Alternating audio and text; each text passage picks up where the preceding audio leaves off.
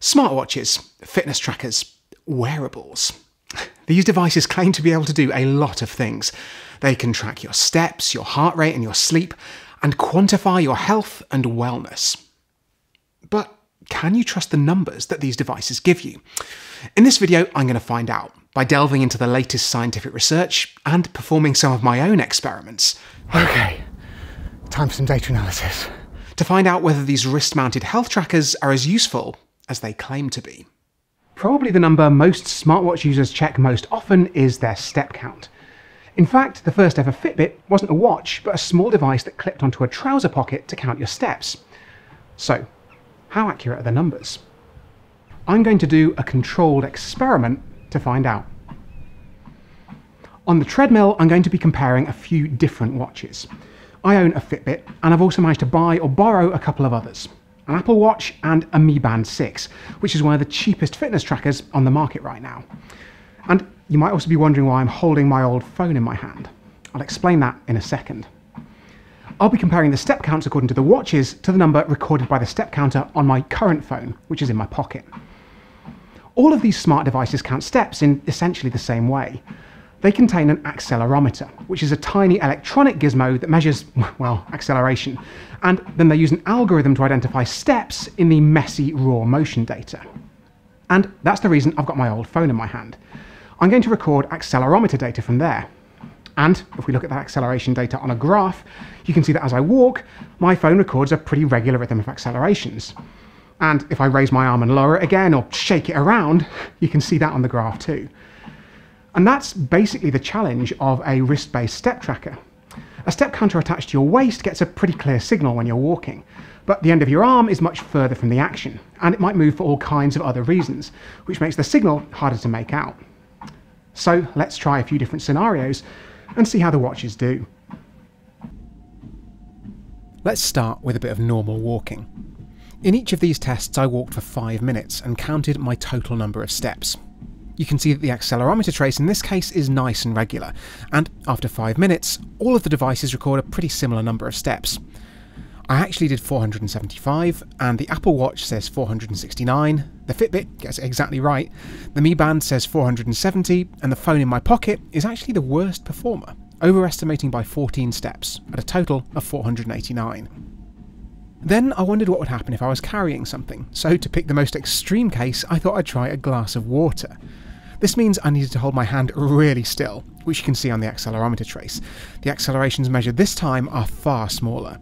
And the results were interesting. I took a total of 472 steps in 5 minutes, and my phone and my Fitbit were both pretty close. But the Apple Watch and the Mi Band both counted 0. They didn't register a single step. Didn't spill any. At the other extreme, I tried some silly walking, which, now I watch it back, is a bit more like dad dancing. This time I took a total of 525 steps, and the Fitbit, my phone, and worst of all, the Mi Band substantially overcounted. But the Apple Watch got it nearly right, which, given how stupidly I was flailing my arms around, is actually quite impressive. All of this shows us how challenging it is to make a perfect step counting algorithm. You want to count all of the real steps, but none of the movements that aren't. And all of the algorithms are a trade-off between these two things, with different results. The Apple Watch takes this to one extreme. It's so fussy about counting steps that it ended up counting 0 when I was holding the glass of water. But that meant it was the only device that was anywhere close with my silly walking. And being a bit fussier can be a good thing in real-world scenarios.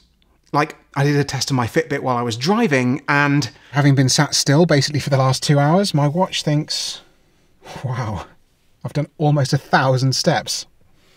So Fitbit's algorithm would rather not miss a step, and they're therefore renowned for overcounting, while Apple's would rather miss a few steps than count a movement that isn't one. The Mi Band somehow manages to be the worst of both worlds. So watch-based step counters aren't perfect, and the count can differ substantially between brands. Apple users shouldn't fret if their Fitbit-wearing friends are totally outpacing them on daily steps. And it's not obvious which brand is best for you, because it'll depend on the algorithm, how you walk, if you do a lot of driving on bumpy roads, I wasn't expecting that one, and probably a lot more besides. Another thing these devices are often used for is tracking exercise. So I'm going to go for the most highly quantified run of my life with these 3 watches, a phone in each pocket, and I'm going to see how much data I can collect.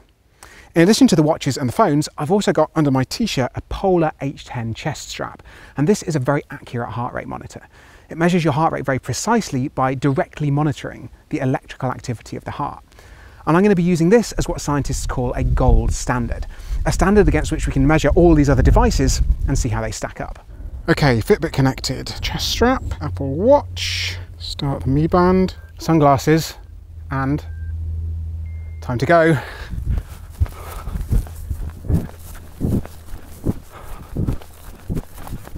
To put these various devices through their paces, I mixed things up a bit on this run. This red line is my heart rate as measured by the Polar chest strap, and this grey area is how many steps I was taking per minute, so you can see roughly how hard I was working. I started off by running normally, then took a break and walked for a bit, then ran some more, took a longer break, and finally went absolutely all out back up the hill to where I started. I was actually surprised by how well all of the watches did here. The Apple Watch here in grey starts out a bit high, but once it finds its stride, it followed my true heart rate pretty closely. The Fitbit in blue has about the same performance throughout the run, but is a bit noisier than the Apple. And the Mi Band in orange is still pretty good, albeit probably the noisiest yet.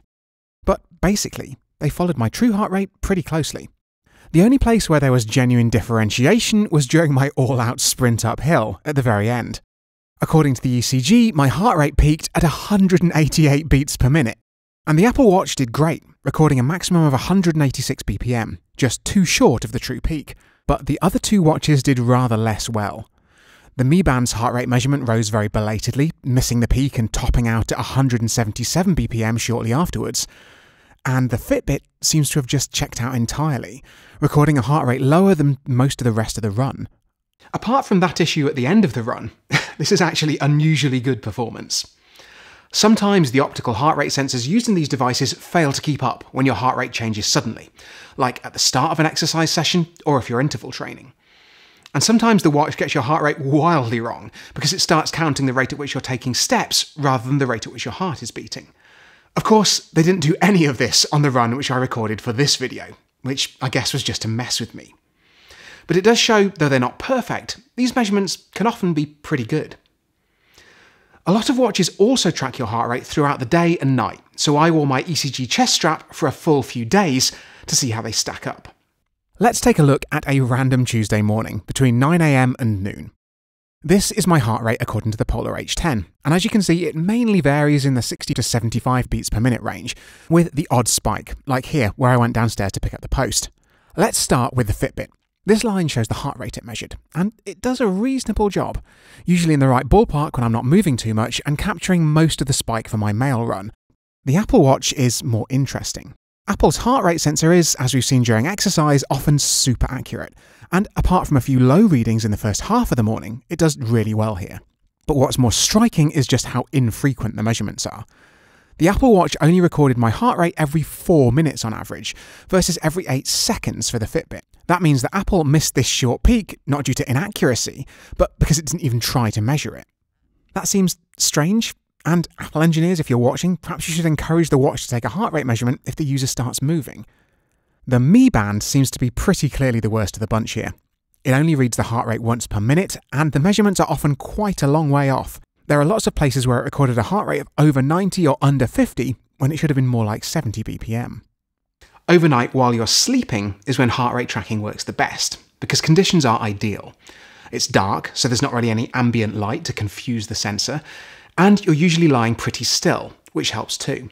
And as you can see, the overnight heart rate is pretty good. All 3 watches are very close to the chest straps measurements, which are shown here in red. The average error is 1.8 BPM for the Apple and Fitbit, and even the Mi Band is only off by an average of 3.4, which isn't too bad. The Apple Watch missed a few short spikes, including this trip to the loo, because it takes measurements so infrequently. And all 3 watches missed this trough, when my heart rate apparently dropped to a rather incredible 34 beats per minute just before 6 AM. And I guess this enormous spike at 7 AM is me being shocked when my alarm went off.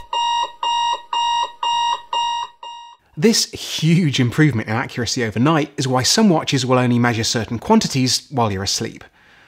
Breathing rate, heart rate variability, and blood oxygenation all require a really clean, consistent signal to get good results. So it's far easier to measure these when you're in bed. So, as we've seen, smartwatches are capable of doing a pretty good job measuring heart rate. But they're not always consistent. Apple's was the most accurate in my tests, but it took the least frequent measurements, leading it to miss things sometimes. The Fitbit was a good compromise during all-day tracking, but it's sometimes less accurate while running. And the Mi Band was clearly the worst, but then it was only 30 quid. If you're an athlete and really need accurate heart rate measurements while you're training, a chest strap is significantly better. But having worn one all day and all night a few times, I can tell you that a watch, while less precise, is definitely more comfortable for long-term use. Your smartwatch doesn't just keep tabs on you while you're awake.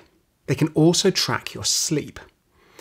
In the lab, sleep is measured with polysomnography, which basically means scientists cover people in a load of different sensors to measure eye movement, heart rate, and brain activity. And this means they don't just detect sleep, but also classify that sleep into stages, known as light sleep, deep sleep, and rapid eye movement, or REM, which is the sleep stage when dreams are most common. So, how can your watch tell if you're dreaming? Well, it can't. It has to make guesses based on far less direct information. Your movements, your heart rate, and, well, that's about it. They basically assume that when you're lying fairly still and your heart rate slows down, you're probably asleep, and use clever algorithms whose details aren't public to classify this further into sleep stages. So, how do they do? According to a 2019 systematic review, which is where scientists pull together all the research on a particular topic, recent Fitbit models overestimated total time asleep, but only by about 10 minutes, which isn't terrible. Other studies show that this does differ a bit between brands, but they normally get it right to within around half an hour, which again, isn't too bad. There are some weird anomalies. For example, on this night I woke up and I couldn't get back to sleep, but because I was lying still and trying to drift back off, my watch thought I was falling asleep and waking up repeatedly, when actually I was just awake the whole time. And on this morning, the Apple Watch thought I was still in bed because I plugged it into charge immediately after waking up, even though I walked to the other end of my flat in order to do so. However, watches' performance measuring sleep stages is far worse. Until recently, little better than guessing. This one is much harder for me to do experiments on without access to some pretty high-tech lab equipment.